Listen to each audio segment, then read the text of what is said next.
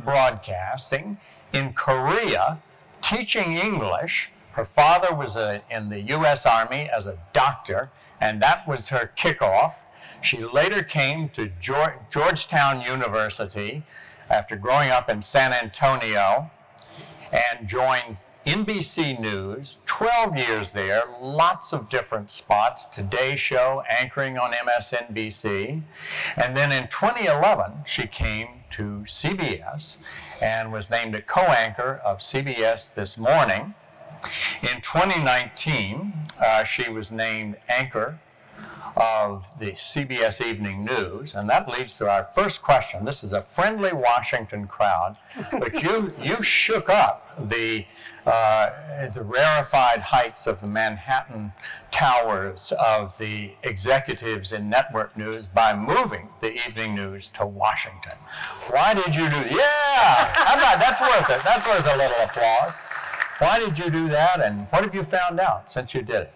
Well, thank you, Shelby, and thank you, Keystone, and thanks to everybody for being here. And as my friend Jim Nance from CBS Sports would say, hello, friends. And that's part of the reason that we wanted to bring the CBS Evening News back to the nation's capital, is because we believe that so many important decisions are made here. As Shelby mentioned, I'm a political journalist by training. I've covered Congress, the Pentagon, the White House. I have traveled around the world with presidents and secretaries of defense and secretaries of state. And so to bring the evening news broadcast here put us at the seat of power and where I could do the most reporting, where I could help explain some of the most complex policy decisions and how they affect real people in their lives. So one of the things that is a little bit overlooked, but I have worked on evening news products, is that, and I say it carefully, each of them is an amazingly well-curated 30 minutes of synthesis of the mood of the nation, the major events in the world. How do you put this together? Take us behind the scenes a little bit about what you see as the major emerging issues and how you highlight those at this point. Well, I think they start, first and foremost, I have to say, with values and the tradition of the CBS Evening News. As many of you may know, Walter Cronkite anchored the CBS Evening News for 20 years, was known as the most trusted man in America.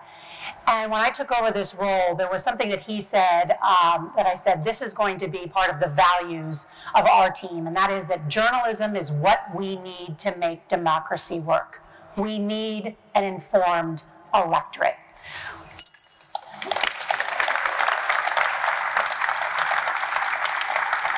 If you are a viewer, if you are a voter and say, I can't make sense of this policy issue, I need to know the truth, who can I trust to understand these complex issues or what's being said? Who will fact check this in a way that I can believe in? That's the CBS Evening News. Our broadcast has a team of lawyers, standards, fact checkers every night that look through what we do. As Shelby mentioned, this is highly curated journalism that is expensive to do. It takes hours to do these pieces of journalism, as many of you watch in-depth reports about complex issues. We did child care this week. We do military issues. We talk about the future of AI almost weekly on our program. It takes a lot of reporting. And so we approach the broadcast every night with what's one thing I say to each of the reporters that works the evening news: tell me something I don't know. You should sit down at 6:30 and watch the CBS Evening News as well-read, smart, brilliant people and say, I didn't know that. Huh, that's really interesting. Wow, they're using AI now for breast cancer research. You know, one of the stories that we did last night. So that's how I approach the news. And we start early in the morning, and then we decide up until 6:20 what's going to be the lead of the broadcast. That, by the way, was the most surprising thing to me, coming from print background, that the pieces that were going to run at the end of the 6:30 news were not finished and out of the editing room before the show started. Oh, I still tremble. Not at the CBS Evening News. We finished the end pieces before because, but I know that's different. But that's because our show, we call it Hard News with Heart, and usually we end our show with a piece that's about kindness. We're gonna get to that later, but all right, I hear you, but that sets off the investigative reporter in me. I now want to call up and check with some of the guys in the cutting room. See, yes. Is this all true?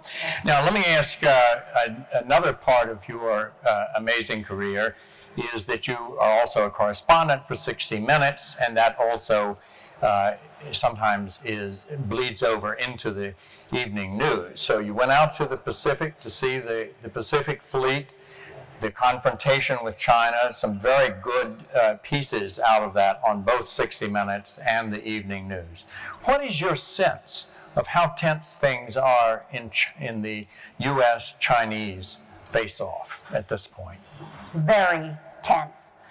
Our top national security officials have said that China is the pacing threat for the United States. That was a conversation that was begun in the second term of the Obama administration, but has been clarified even further in the Biden administration.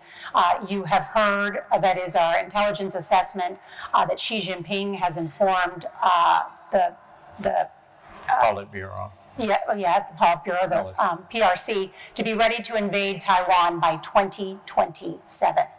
So as part of this, looking at this, we looked at 60 Minutes and we said, all right, what's at the center of this? It's the U.S. Navy, right? The U.S. Navy defended us and helped us win World War II. It was at the heart of the Cold War. Well, the past 20 years, we've been fighting land wars in Iraq and Afghanistan. Guess what's happened to the U.S. Navy? We now have less ships than China. China now has the largest navy in the world, and yet the world's economy floats on the ocean, more than half of it in the Pacific. So we went out to one of our great aircraft carriers, the oldest one, the USS Nimitz. Who's been on an aircraft carrier? I mean, I just got the goosebumps even talking about it. I have been everywhere in the world. This was my first time, and I'm a military brat, landing on an aircraft carrier. But bottom line, what we learned in this story is that we are sailing in international waters, but we are facing an increasingly aggressive China, not only in the waters, as they did just this week, in the air against our U.S. Navy pilots. And we are trying to keep the peace there. It was a two-part series on 60 Minutes. It's going to rerun again in July, but I hope you'll watch it because we interviewed the commander of the Pacific Fleet, Admiral Paparo, who is Iceman from Top Gun. He is. He went to Top Gun school, and now he's the head of the Pacific Fleet. So he's in our piece, and we interview a lot of pilots. But it'll be eye-opening to you in terms of what we learned about the threat from China. It was excellent. And I think the military concentration, because I see a lot of stories, including last night's heartwarming story about a military man who had flown 30 hours to get home to his daughter's high school graduation. But you've also looked at some of the uncomfortable things for the military, including a groundbreaking, award-winning series on sexual harassment at the Air Force Academy. And that has had aftermaths. You've kept on that. Tell us a little bit about how you came to that, what you found out, and what the aftermath has been. I'm from a military family. My dad was drafted during the Vietnam War, stayed in the Army for 30 years. I have a sister who is a surgeon at Walter Reed. And so I feel very strongly about a strong military, and I feel very strongly about having more women serve in our branches and in national security positions.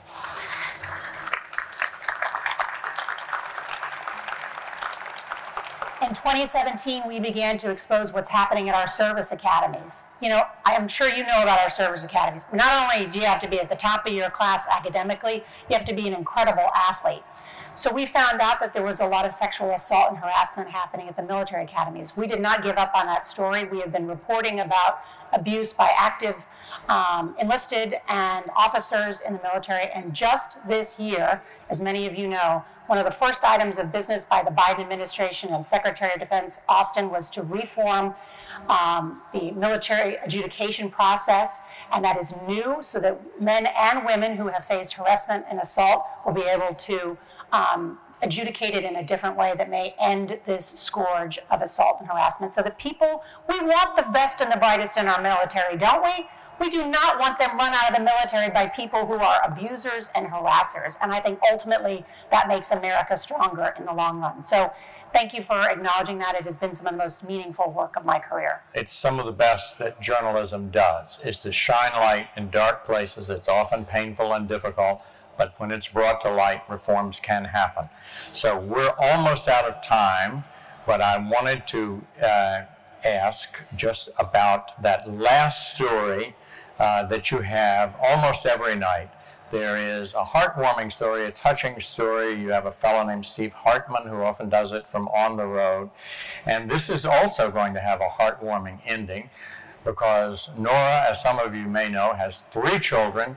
This is the season for the end of the year. She's got to rush off and be a little bit late for banquets there, but she made time to come and be with us. Tell us why you like those heartwarming stories at the end. Well, I think many of you who watch the news will probably say it's a lot of bad news all the time, right? And there has been some tough stories that we have had to cover, most notably, obviously, with gun violence. It's almost a story now that we have to cover every single night. But a lot of the programming at the CBS Evening News is solution-based. Each of the stories we do, which I mentioned, child care, women's health care, military issues. We talk about what's the solution. It's not just laying out the problem. We put forward what is the potential solution that lawmakers can address, that community leaders can address, to learn something out of these pieces. And then at the end of the broadcast, we do this hard news with heart. So there's an uplifting piece, and it's usually about people in their community who have changed things for the better. It's about the dad soldier who flew back 30 hours to attend his daughter's graduation. It's about an organization that looked at military families, particularly enlisted members, who had to spend hours to get free food because they weren't making enough money. And then our viewers donated hundreds of thousands of dollars to this organization that has helped military families. So we do try and end on a high note on the CBS Evening News. And so send us your stories. We're always looking for those incredible people in your community who are really making a difference, changing America for the better. And that's very much in the Keystone spirit. Thank you so much for coming to be here. Oh, thank you. We'll get you a award. Thank you, Shelby.